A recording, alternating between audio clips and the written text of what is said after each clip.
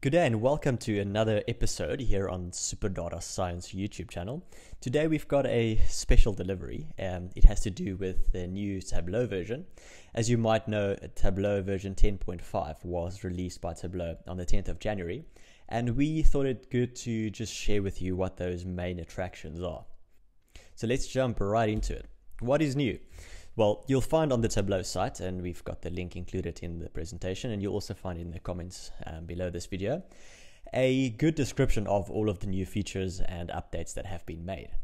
Now, these cover mostly the installation and deployment of Tableau, connecting to and preparing data for your visualizations, designing views and analyzing the data, so what you put into your charts, as well as publishing your data sources and workbooks. There's some new things in the web authoring, and also they've made some improvements around the collaboration with Tableau Online and the Tableau server. We will, however, only focus on a couple in this video, as I said, the main attractions for us, but do go and have a look at the rest of the features. So we'll be looking at the new .hyper format that comes with 10.5, brand spanking new. We'll also look at visualizations in tooltips, and we'll take you through a quick demonstration of how this works and how this can be applied in a real world example. We'll also just have a brief look at the power trend lines now available in your models, as well as what I personally think is a extremely good feature that they've put in now is how to downgrade your workbooks in Tableau Desktop. Super handy. I've been asking for this for quite some time, so it's great to see that they have actually included this. Let's start off. Let's start looking at what is the hyper. What is the hype with hyper? One can say as well. Well, Tableau has now built a new in-memory data engine. They have designed this for a very fast data ingest, as well as fast analytical query processing on extremely large or even complex data sets. They have replaced the .tde format previously used as part of the extract, and upgrading to Hyper is completely seamless. There's no specific data migration needed. When you start using a 10.5 model, this would be already in the background, ready for you to use. They do claim that it's up to 3 times faster in extract creation, as well as 5 times faster, or an increase at least of 5 times in the query performance. Now, I have not been able to test this as yet. Cannot wait to get my teeth into this and see if it actually makes a difference in the next one. But I do believe that this is going to make our lives much easier in the future. Let's jump into an example of the visualizations in tooltips. Let's get a bit practical in here. What we'll do is we'll briefly have a look at the data set we are going to be using and building. So then we are using the Superstore US information. So it's a modified version that we are using for our Udemy courses. So if you haven't checked that out, go and have a look. But this one specifically is a modified version, as I mentioned, and this is basically giving us the different orders, the regions, what has been ordered. We've got the costs, we've got the postal code it has gone to, the profit, the sales, and the quantity. So quite a lot of information in here. You can also see geographical information. We are going to be using this one to showcase the power of visualizations in tooltips. Alright, so this file is also available from the Super Data Science website, and the link will be in the comments below the video. Alright, so I've taken the liberty of doing the heavy lifting already. This is, like I said, something we've already built in any case in the Udemy course. So I'll just briefly take you through what I've built. Firstly, these are not extremely difficult visualizations, but I'll keeping it simple to show you rather the new feature. So firstly, I've just done a straightforward profit by state using the sum of profit as my color legend. I've pulled it at the state level, as you can see, and straightforward, you can already see immediately which states have had the least amount of profit over the period of time that we've got the data for. Next, I've created a trend line per week, basically giving us the profit that has been generated week by week for all of the countries and for all of the states in our data. You can see our data is limited from January 2015 until the end of June 2015 as well.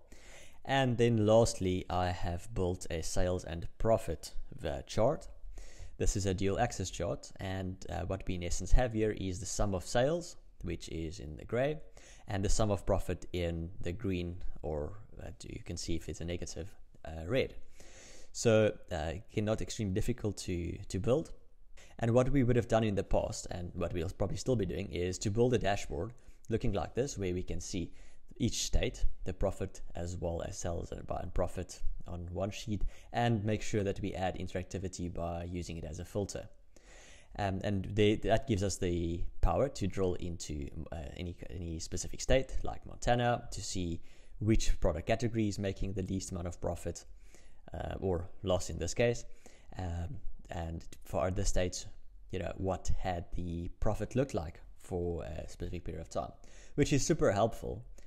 It's a bit of clicking around to find your insights, as you can see, and sometimes we have certain states like North Dakota, we've got a loss on one product category but quite a significant profit on the other. Now this is super nice and very nice to use.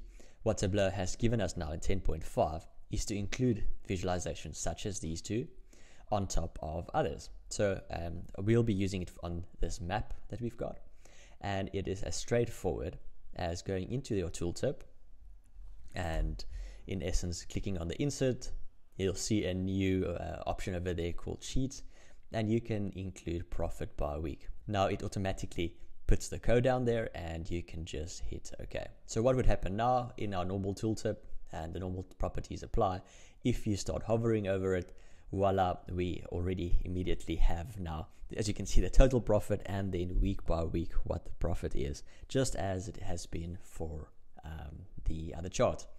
So this already applies some sort of filtering on the city that you are, on the state that you are, and displays it like that. So no more clicking around. You can quickly, just by hovering over a specific state, get a lot of information. Now they do not limit you on one specific chart, so we can just go into tooltip, just make some space and go into our sheet and select the next one. Now you can either replace it or add both together, and immediately this gives us a lot of information.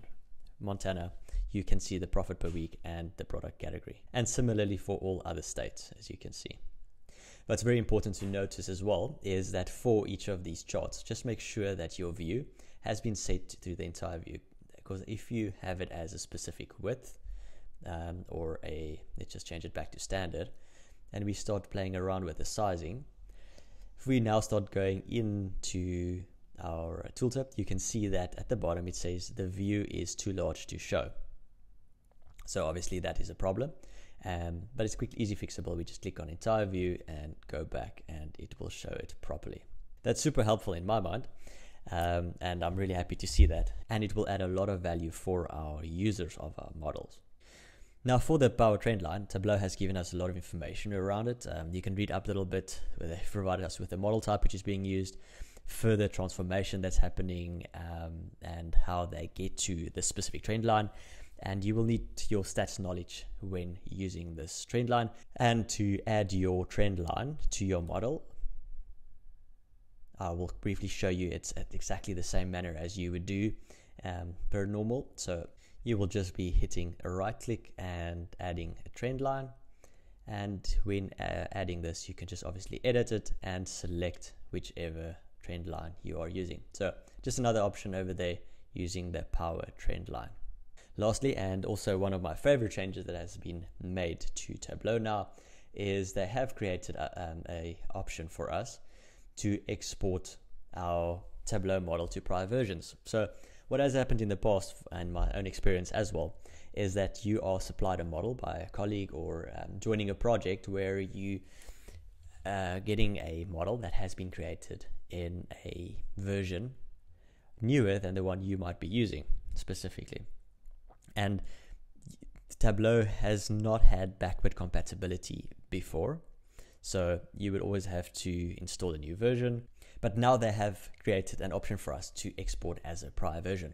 So obviously they have limited it up to version 10.2, and it is important to note that any backward compatibility that you're exporting to would also be losing some of the functionality of the newer versions. So for instance, if you are going back to version 10.2, that would have an impact, for instance, on the new extract, which is being used, new extract type, which is being used in Tableau, the .hyper. So you would default back to TDE, for instance. But nonetheless, very helpful in my opinion, and I'm really happy to see it here. And that basically concludes our video for today. I hope this gives you a bit of more insight on the new changes there, or the new applications of the functionality that's available. I hope you get to play around with these and experiment a bit more. Don't forget, if you've liked this video, to just give us a thumbs up, leave us your comments or questions as well. And most importantly, do not forget to subscribe to our YouTube channel. There are some more custom Tableau charts coming up soon.